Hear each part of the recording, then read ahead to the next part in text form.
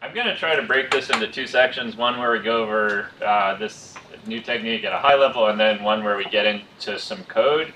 And there was also a request for more worked examples in the feedback last night. So in the code, I'm going to combine some of the API work we did yesterday with this new technique. So we're going to visualize some Twitter network from Congress, from elected officials in the US.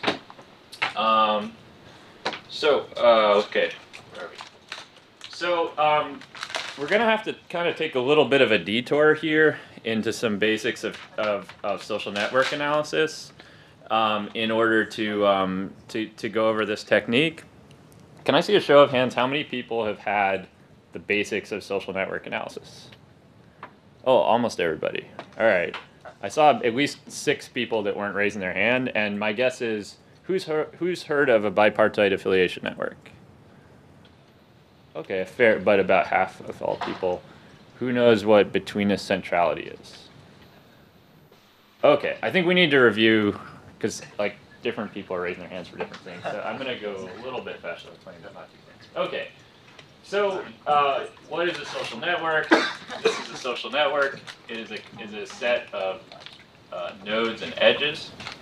A node, typically speaking, is an individual. Sometimes an organization, but really any kind of unit of analysis broadly conceived. If you're familiar with graph theory, we might be thinking about computers or internet sites. But typically speaking, in social science, when we think about a node, we think about a person. And when we think about an edge, we think about a relationship between people. Relationships can come in all shapes and sizes. We can have friendships, we can be colleagues, we can be coworkers, we can be family members. Edges are multiplex. That means they have multiple dimensions. Edges can also be directed or undirected, and that refers to whether or not your graph has essentially an arrow, or if it's just a line. A directed tie usually describes someone who's, for example, in a group of friends, someone who nominates someone else as a friend. So in the case of person 20 and person 18 here, person 20 is saying that person 18 is their friend, but person 18 isn't saying that person 20 is their friend. That's the core distinction between directed and undirected networks. And this has some implications for how we go from network visualizations into adjacency matrices. So we're seeing here 2 adjacency matrices. One is for an undirected network, and one is for a directed network. So the way this works, here in both cases, we have 5 individuals, A, B, C, D, E. And you see that in the undirected network, anytime there's a tie between any 2 nodes, so here between A and B, we see a 1 because there's an edge here. We see a 0 between A and E because there's no tie there, and so on and so forth. And we can go through the graph, and this essentially is a matrix representation of our network visualization over here. And in the case of our directed network, we see it's slightly different. We only see ones where the focal node, in this case A, is nominating the alter, B. In this case, A is nominating B as a friend, and A is nominating D as a friend. I should say, by the way, network terminology, particularly across the many diverse fields assembled here, can vary a lot. So sometimes you'll hear nodes referred to as a vertex or vertices. Sometimes you'll hear edges referred to as ties. Sometimes you'll hear a network referred to as a graph. So these are your words. That's just a few orienting jargon clarifications. Any questions about how we go from here to here, or just basics of what this stuff means, especially if it's your first time seeing social network or network? Okay. So basically, often it's the case. Ooh, you okay? Often it's the case that we want to identify some measure of influence in a social network. We might want to know, for example, who's the most popular person in a friendship network. There are a variety of measures we might use to calculate that type of influence. Here's 4. The first one we're seeing on the left here is called in degree. And in degree, if we're talking about Twitter, in degree describes the person who has the most followers. If you have the highest in degree, then you are the person with the most followers. If you have the highest out degree on Twitter, then you are the person who follows the most people on Twitter. I found that person once. Completely unremarkable. Between this, this is essentially, in layman's terms, the person who is between the largest clusters of people, and that's assuming that influence there is about brokerage or being able to span multiple groups of people. And then finally, closeness centrality typically refers to the person who's in the middle of the largest cluster. And there are many, many other extensions of centrality measures. For example, eigenvector centrality, where influence is measured by kind of second-order influence. So are you connected to the person who's the most influential? So here, this graph here just kind of shows how these different types of measures will generate different types of influence. So if we're talking about betweenness centrality, this node H here, or this person H, is the most influential because a juicy rumor about a new job in computational social science that starts in this cluster has to pass through her to get through this other group of young aspiring computational social scientists. On the other hand, closeness centrality here refers to the most central position within a cluster within a network, and clusters can be identified in a variety of ways. And the math is pretty simple and intuitive. We typically combine a measure of path length to start estimating the number of steps it takes to go in the market. So when Michael Macy was talking about range, he was counting the number of hops one has to travel from one node to get to, in the case of several of these measures, all other nodes in the network. And we can get, and there's an entire literature that spans sociology and physics and computer science and all sorts of other interesting fields that's produced dozens and dozens of different centrality networks. We can also take advantage of some nice properties of graph theory to do something called community detection. So we can use something as straightforward as a cluster analysis. We can use something as complicated as the Louvain method, and everything in between. By my last count, there's approximately 40 plus popular algorithms for community detection, but they all share a similar goal, which is to group nodes within a network into some type of meaningful group, typically based upon the patterns of associations. So these groups are, this particular Louvain algorithm that was used to make this, what's called a modularity class, which means the modularity is simply kind of another word for cluster here.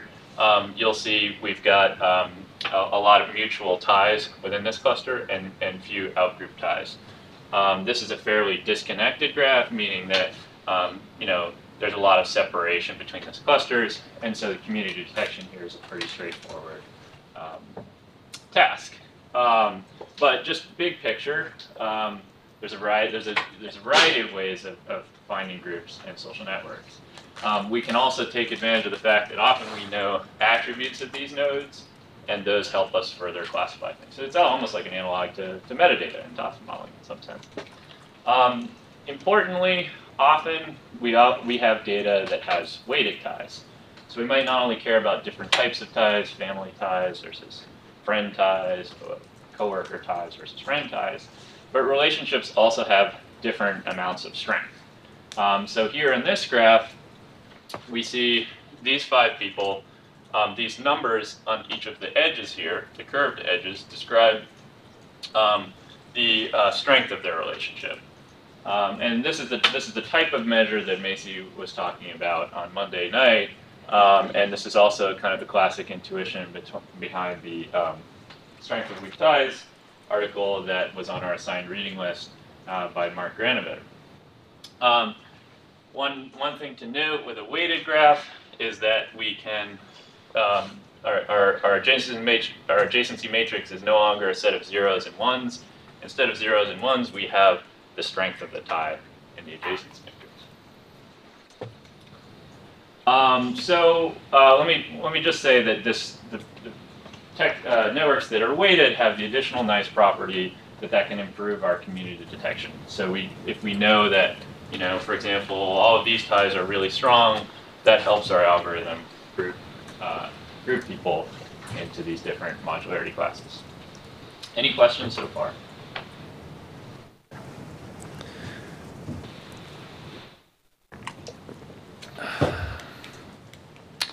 So what I think is a really interesting idea and an interesting alternative to many of the other available automated text analysis techniques is to, instead of think of nodes as the focal point, people as the focal point of a network, to think about words, phrases, or ideas as focal points that can link people to each other.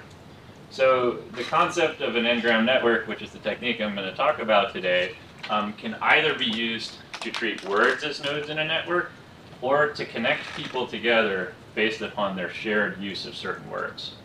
And you can imagine connecting social media users, but you could also treat the focal node as a document in a corpus. So you could say these two documents are very similar within a corpus. So the application will depend on your unit of analysis, and I'll show you one example of a paper that applies that makes words the focal unit of analysis, and another that makes people using words the focal point of the analysis.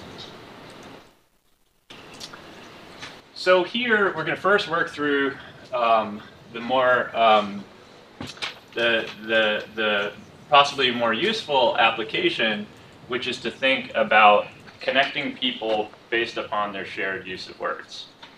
To do that, we have to capture some intuition from a classic paper written by Ronald Bragger, the sociologist, in 1974, about the duality of persons and groups. So we typically think about a social network as connecting a set of individuals to each other, but we can also do what's known as a two-mode projection of a social network. And that essentially means connecting people based upon their shared participation in another social group. So Bragger had this very parsimonious, simple observation, but remarkably profound, that if you have a matrix of group affiliations, if you know, the example I like is from my colleague Kieran Healy, who wrote a wonderful satirical piece on Slate magazine during the Edward Snowden affair, where you may remember metadata was the key thing everybody was talking about, right? The government's defense of the PRISM program was essentially that we're not viewing your individual data, we're viewing your metadata. And so the thought experiment that Kieran does in this wonderful piece is to say, what if the British government only had metadata? Could it have found Paul Revere before he did his kind of famous ride to tell everyone the British are coming? And lo and behold, he shows through some old data produced by historians that if you look at the matrix of people who belong to different revolutionary organizations, you can not only flip that on its side, this two-mode projection, and see the entire network of who's related to who, again, based on, so if Sam Adams and Paul Revere, I'm really testing my American history here, are in the same organization, then we give them a tie, right? So we can see that who might be tied to each other, but then when we make that projection, you can actually see that Paul Revere is at the very center of that network. And so if I'm the British government, I know I have to go find Paul Revere because he's the most influential person in this scene, right? And so the intuition here is to take that very brilliant idea, and instead of thinking about linking people to groups, link people to something like a word, a phrase, or an Ngram, which I'll explain in just a second. I think probably many people are familiar with Ngram. It's essentially some chunk of text. So how do we do this? This is just what I just said. Not quite. So instead of treating people as nodes, let's treat people's shared use of words as edges in a network, and connect them not by friendship, but by their shared use of a term. And the nice thing here is that we can combine NLP methods with network methods to specify how strong these ties are. So the approach I'll show you today uses the term frequency inverse document frequency, which is used in many of the topic models that Brandon just described, to essentially give more weight to rare words that are used infrequently across a set of documents, or in this case, across a set of people. We can then group people, and again, remember, you can do this both with people or documents, using the various centrality or community detection techniques that I just described, and those have some nice properties that I think are more conducive to testing a lot of the social science themes that we care about in text. So we're going to walk through two examples, and both are going to use Ngrams. So an Ngram is simply a chunk of text that has a length n. So in this first sentence, we have 4 unigrams. This is 1, this is 1, A is 1, and sentence is 1. In the second one, we have this is, that's 1 bigram, is A is 1 bigram, and a sentence is 1 bigram, and so on and so forth. We can go all the way up to n. And the nice thing about this is we can capture phrases in context. And so what's nice about this approach, though really about any approach, I mean, the earlier question I think it was Kevin that asked was, who asked it, was, is it better sometimes to chunk up text in different ways? And there we were talking about, I think you were talking about paragraphs and documents, but we can go all the way down to the level of the sentence and sub-sentence level, and that has some nice properties as well. So let's look at how this is from a paper I wrote that's linked in the last slide of this talk. I was out to try to, and you may want to open it up on your machine just to follow along because some of this text is painfully small. This is a study where I was trying to determine how the relationship between different messages about autism spectrum disorders is related to the viral diffusion of messages within that field on Facebook. And so basically, I was testing a theory that I have about what I call cultural betweenness. So the idea was essentially that people become influential not only by occupying brokerage positions within a social network, but by brokering different positions within a system of ideas.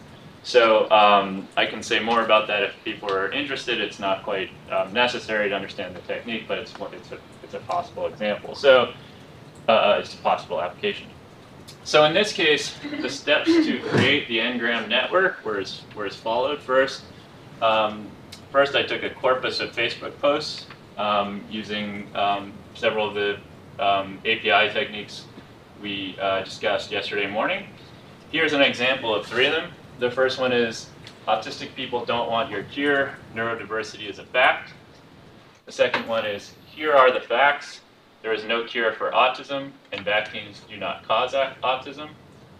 And finally, vaccines made our children autistic, not us. And if you know this field, these are kind of 3. One describes the principle of neurodiversity, or the idea that autism spectrum disorders result from some kind of underlying neurological variation instead of some type of pathogen. The other is this persistent rumor that thimerosal in MMR vaccines causes autism spectrum disorders. So the next step is then essentially just to figure out which parts of those texts carry meaning in your field. And which type of, what you want to capture. This is a stage where you could choose essentially any kind of text you want. Again, you could tokenize in many ways. You could use bigrams, unigrams, hypothetically entire documents. Or you can choose different parts of speech I made the bet here building on some work by some sociologists at Columbia and a physicist at Columbia who I'll describe in just a second, to look at nouns and noun phrases, betting that that's where much of the important meaning comes from in discussions about substantive topics. That you could make you can make a case for many other parts of speech, like adjectives, particularly if you cared about the valence of a text. So this won't tell you whether people think vaccines are good or bad. It just tells you that they're thinking about vaccines. And that was because my research agenda was much more related to the literature on framing than the literature on sentiment and valence. That's another story. So we can then essentially, using part of speech tagging and lemmatization, which is a variant of stemming that I described earlier, we can then take each post and break out the nouns and noun phrases. So here we have autism, neurodiversity, fact, cure, vaccines, autism, fact, cure, and so on and so forth. And once we have the terms and all the actors, in this case these are organizations that are producing these texts, we can then calculate the term frequency, inverse document frequency. And so each of these words, and remember we're working with a huge corpus in this case, is going to get a different weight, essentially, that describes how rare it is compared to its usage across the entire corpus. And we use the overlap in words. We take the sum of the TF-IDF to construct the weight of a tie between two actors or documents if you're applying this to documents instead of people. But we're doing the two-mode projection here. So here we see that these two organizations have a very strong tie with each other because they're both using multiple strange words. These two organizations, 1 and 3, have a much weaker tie because they only share one word with each other, and that's autism.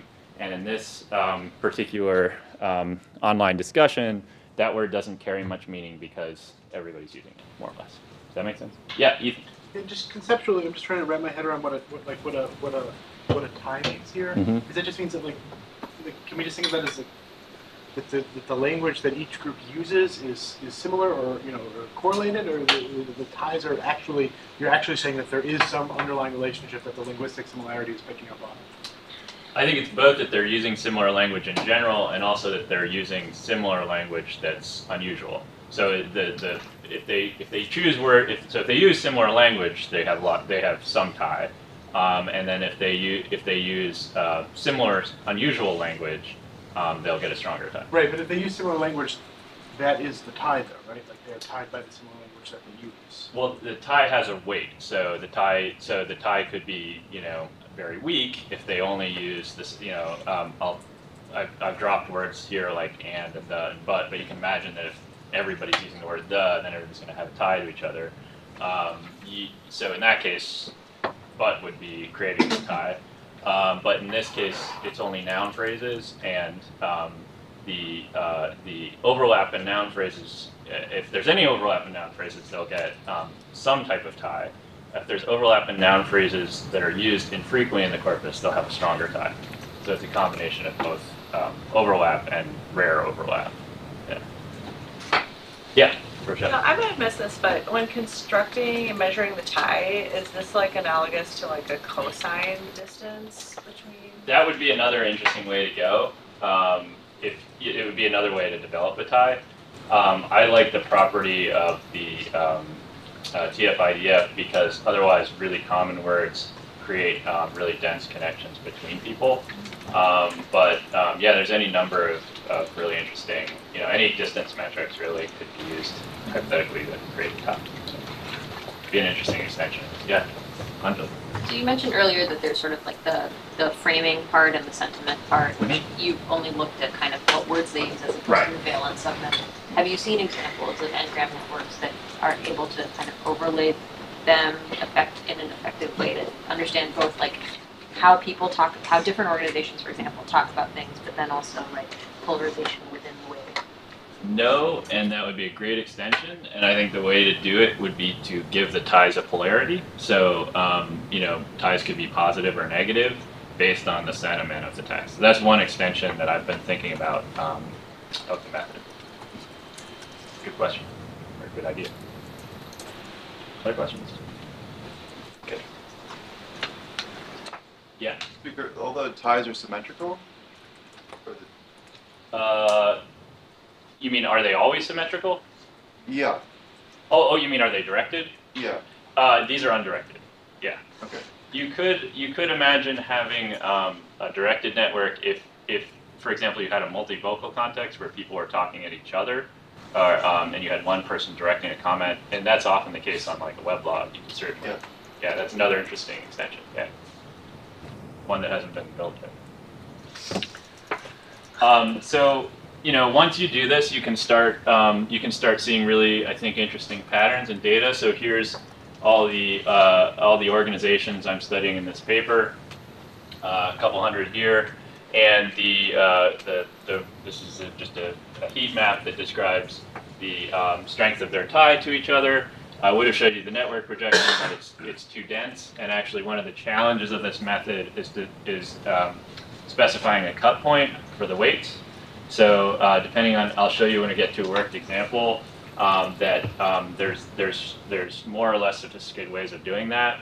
It's kind of analogous to the validation issue in topic modeling, but because the community detection literature is pretty sophisticated, there's some nice techniques for choosing what's called optimal modularity. I'll hopefully get to talk about that a little bit. We can also project, the other neat thing is we can do this over time. So here we have a 3D adjacency matrix that where time is on our z-axis. And here we can start to see these relationships and cultural relationships, if you will, evolving over time.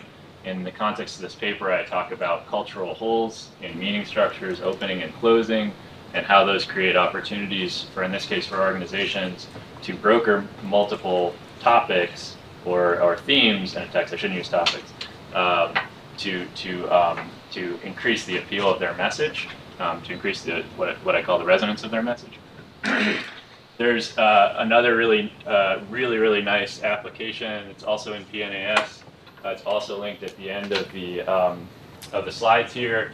This is by Jeff's colleague Alex Rule and Jean-Philippe Pontet, yeah, and Peter Bierman, who's like one of the early movers in network analysis. And if I had enough time here, I would have talked about his really fascinating early work on narrative network analysis, where as early as 1998, he and colleagues were thinking about using network analysis to describe narratives and treating nodes in a network as events in oral histories. Really just cool, very ahead of its time stuff.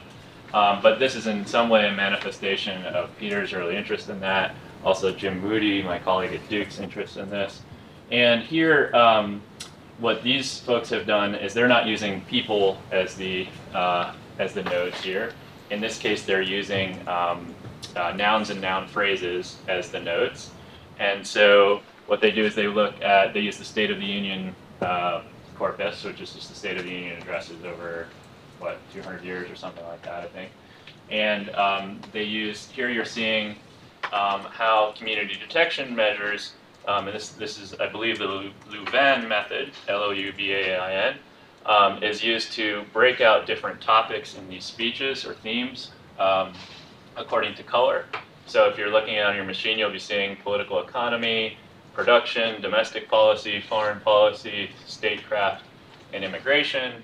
And it's a really interesting, I think, it's also, I would argue, a tool for reading, not unlike topic modeling, but an interesting way of projecting text as networks.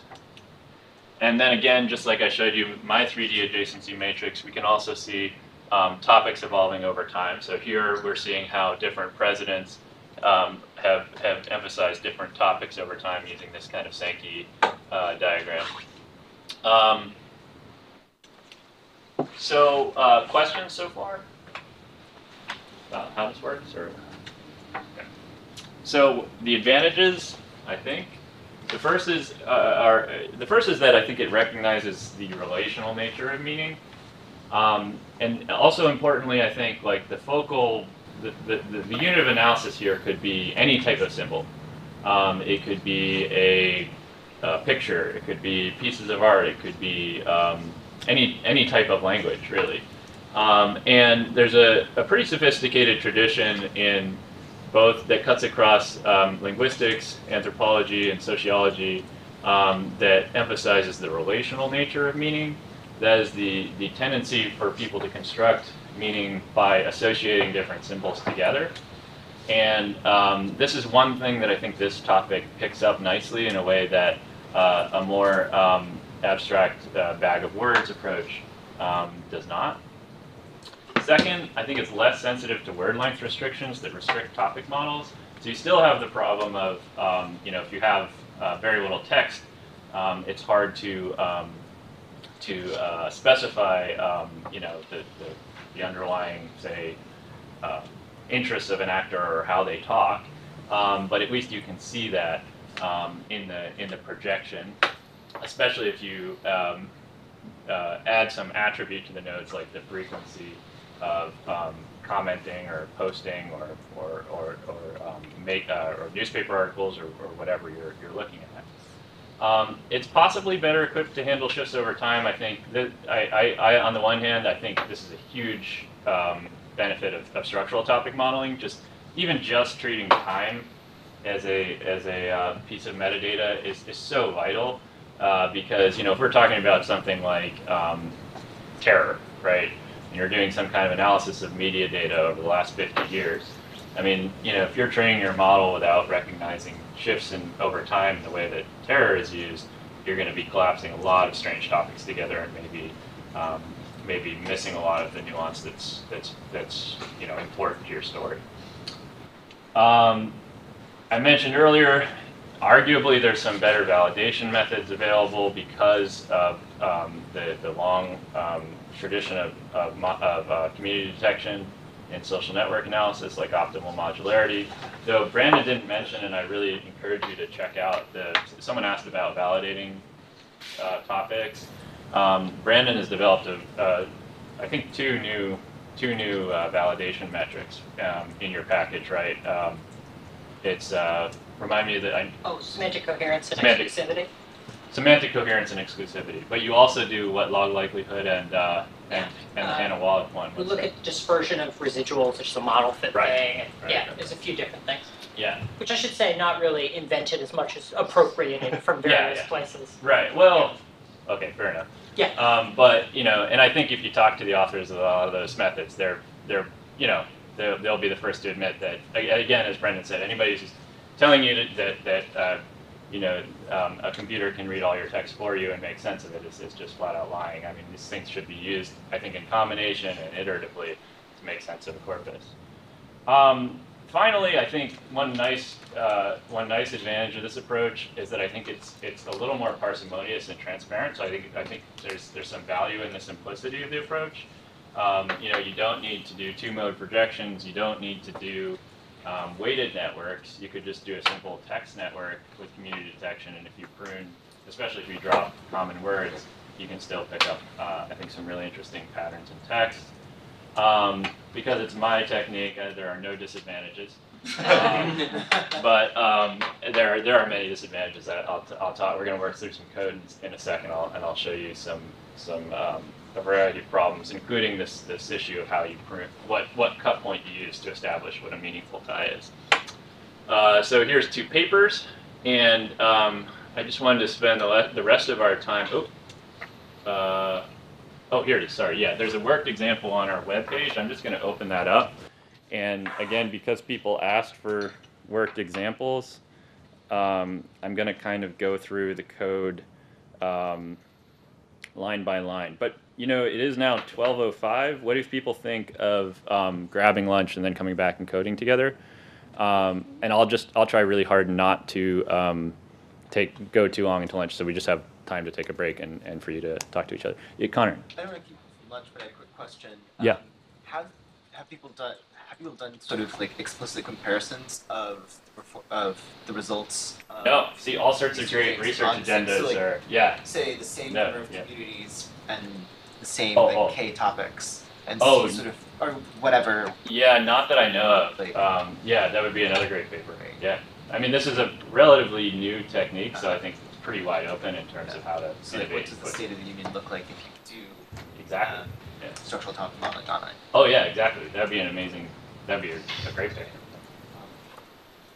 So let's get lunch and let's say 5 minutes, and that way I'll talk for another maybe 15, 20 minutes, and then we'll come back together to do group exercise at 1:30.